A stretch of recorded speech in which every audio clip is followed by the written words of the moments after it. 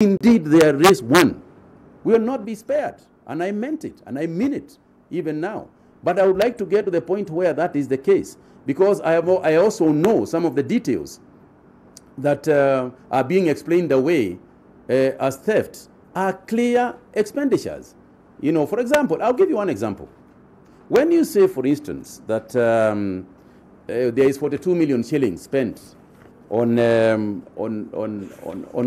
ambulances, I would like you to tell me, you know, Seth, I don't know, maybe you can tell us how much you would pay for an ambulance one day, you know, for one day, an ambulance one day, taking you from wherever you come from, you know, or from Nyeri, where I come from, to bring you to Nairobi and take you back on the same day, how much you'd pay for an ambulance like that.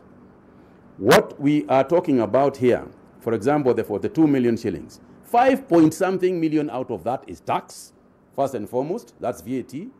Then you take the other money, you take 15 COVID-19 ambulances, all right? You take 15 ambulances, you put in those ambulances the health workers who are working in those ambulances, you put the PPEs those people are using in those ambulances, you give them 2 shifts of people because you have got 24 hours. You are in with that ambulance for 24 hours, okay? There are 15 ambulances. You have got them for 12 weeks. That is 3 months. You know, spread that over 3 months and do the maths.